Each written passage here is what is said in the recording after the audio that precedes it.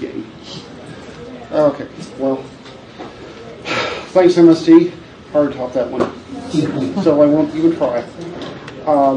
First of all, I don't think there's anyone that doesn't know me, but Jeff Goff, Booking.com, I have swag.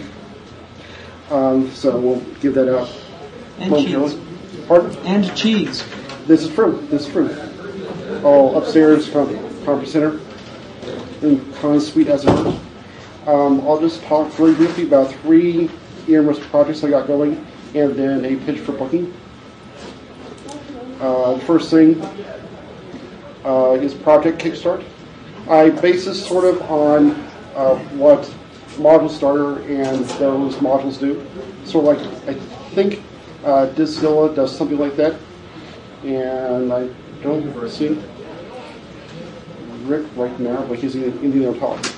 What I'm trying to do with this is help out and get rid of a few of the annoying words I see in trying to develop Perl projects.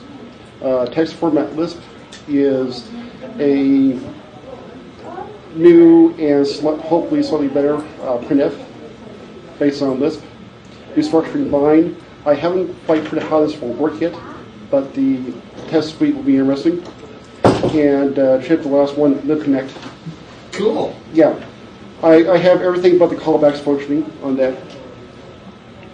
And then, of course, there's the bag over there. So whoever wants, I've got hats, flyers, T-shirts, and I'll show a little bit about what we do. So first off, Project Kickstart is designed to be sort of a drop-in replacement for Git if you, by chance, use Git in OSVN. With let's see here, the init command works like git init does in Project. So you can run Git, you can run Project Kickstart init, and it will set up its own set of files, and it will also, as well, do a git init in your repository, and it will also set up the origin and remote for you when you push, when you got to push your project to, say, GitHub, which is where this is. Create does what Module Starter does, and also does the git init step and other things. Add is like git add, except that alongside the regular git add, it also updates your manifest for you. It also does git add, and if you are using, say, if you give it a .t file, and if you're like me and are anal about how you number your test scripts, it will do the git mv commands to move things around. If you have, say, a T01, 02, 03, 04, it will renumber those for you. Okay, that's very intriguing. Apparently I have something broken my HTML. Let me try to refresh here. Honestly, it worked before. Hopefully it's not too broken. Ah, there we are. Aha, I can see what's going on. Let's see here, git add. Okay.